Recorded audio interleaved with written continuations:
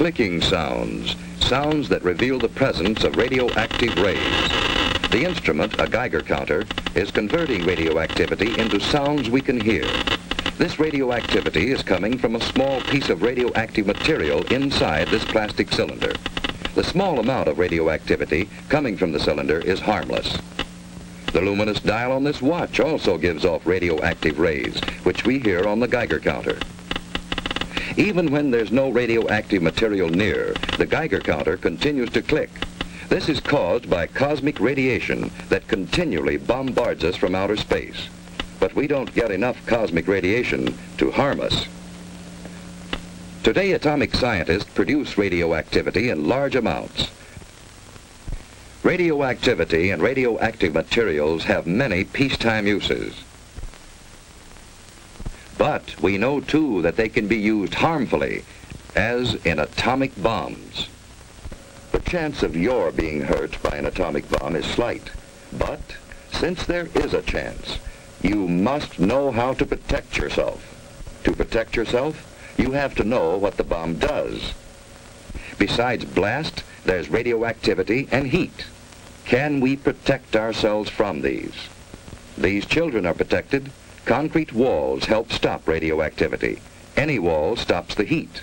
The heat scorches the house, but does not harm the children. Any solid gives some protection. The thicker it is, the better. We have the national defenses to intercept an enemy, and we all form a team to help each other through emergencies. You are on that team. So is your family, each member of it. And in your community, every doctor, fireman, every policeman and nurse, every lineman and operator, every civil defense worker, in fact, every community employee is ready to help you if you need him.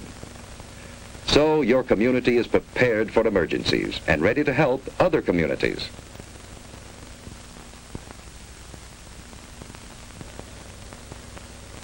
We have state and national headquarters for civil defense. And your city has a civil defense corps. We have a warning system and a system of defense.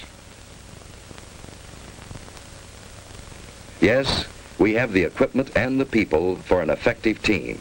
But, like any team, it can win only when everyone knows his job and does it well. What is your job?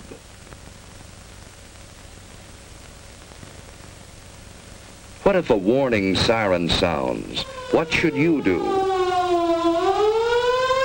Look for cover, the nearest cover. Don't try to make it home unless home is the nearest place to go. Don't hesitate. Find cover.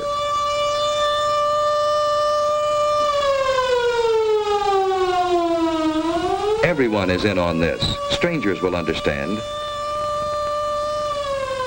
Finding shelter quickly may save your life. If you can't get into a house, get behind a wall or a steep embankment on the side away from the city. Civil defense teams will go into action immediately. If you're home, you've work to do. Hi, Susie. Everything's fine upstairs. How you doing here? Okay, I guess. That's good. We repeat, cover windows to protect against the possibility of broken glass, heat, and radioactivity. Turn off fires. If you are home and are not assigned to civil defense duties, go to your prepared shelter. Those who are in shopping centers, go to prepared Well, shelters fire in the kitchen's immediately. out. Now we'll go down the In basement. this practice alert, we are assuming that the attack will come on the waterfront area. See, it's just practice. All this rushing around for nothing. Now, there's just where you're wrong. We need this practice. Now, come on, let's do our job. That's good thinking. We all need practice. Here's a clean, well-prepared shelter in the basement. Ted and Sue have a battery radio, and they have soda ash and stirrup pump fire extinguishers. They have other emergency supplies, too. A flashlight, a well-equipped first aid kit with plenty of bandages, tape, and scissors. A Red Cross first aid book, a few cans of food, a good supply of water, blankets, and an electric lantern in reserve. You know, Susie, This stuff would come in handy on a camping trip. I'd a lot rather be on a camping trip. Say, what would we do if we didn't have a basement? At school, they told us we should be away from windows and behind double walls. You know, like an inside hall. Ted's right. If you live in an apartment house, you can't all go to the basement. Head for a shelter area. If none is marked for you, find cover away from windows and in a hallway if possible. Wait for the all clear. Be calm. If you're on the playground, run for shelter. If you're in the schoolyard, get into the building. Move quickly, but in good order. Inside, go to the shelter area you've been assigned. Take your place on the floor. Here's one good way to protect your eyes and neck in case of a bombing.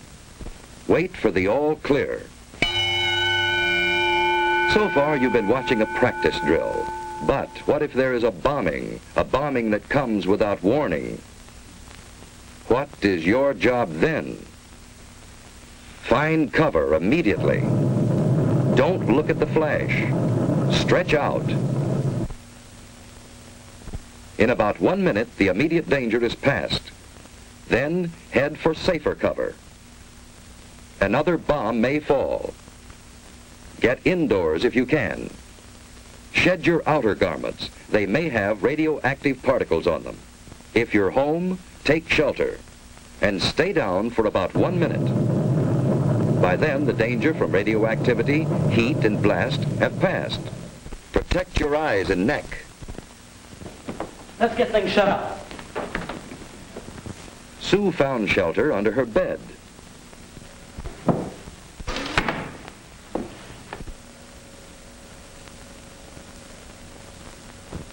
Dead. Let's get the battery set. When the house current is off, that battery radio is essential. Keep tuned in.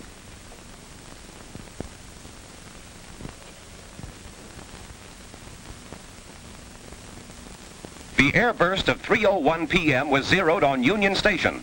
Heavy damage extends from about 14th Street north to as far south as the waterfront. You know, we're lucky. That blast was miles Stay from there. under cover unless you have civil defense to...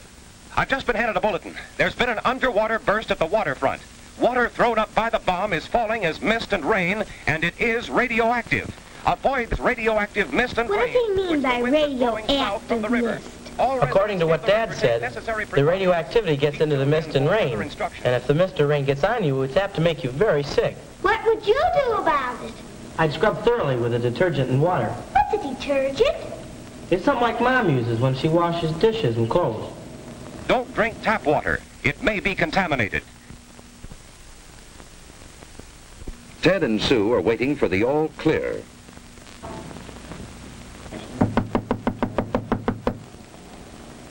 I'll see who it is. Hello, who's there? It's your block warden, Mr. Carlson. Come on in, Mr. Carlson. Hello, Ted. Hello. Ted, this is Mr. Franklin, our radiological monitor. He's here to check for any radioactivity. I saw your mother down the shopping center. She's fine. Well, there's no damage here. No, it's been very good here. Hello, Sue. Say, have you seen my dad lately? He's down at headquarters, and boy, he's really busy. Yeah? Well, there's no radioactivity here. Say, Mr. Franklin, is that a pen on your coat there? Oh, no, that's a dosimeter. A dosimeter? Well, what's a dosimeter? Well, it measures the amount of radioactivity that I've been exposed to. But this is the meter that I use to check with. Say, Mr. Carlson, is there anything I can do outside to help? No, Ted, everything is under control. You just stay here till the all-clear signal is given. You've done a good job. Thank you, Mr. Carlson. Bye, Sue. Bye. A good job. That's what everyone must do to be safe. Doing a good job means simply following the rules in an alert or an attack and waiting until all is clear again. In this early and troubled stage of the atomic age, our very lives may depend on always being alert.